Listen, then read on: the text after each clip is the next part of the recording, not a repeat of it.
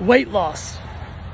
Those dreaded two words, weight loss. It brings so much anxiety. It brings so much overwhelm. It brings so much confusion because most people have tried a multitude of things and had very little, if any, success. And if they did have success, it didn't last very long. And here's the number one reason why.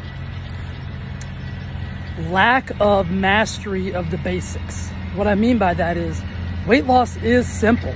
If you just simply focus on the basic aspects of weight loss, calories in versus calories out, energy expenditure, am I consuming less calories than I'm burning?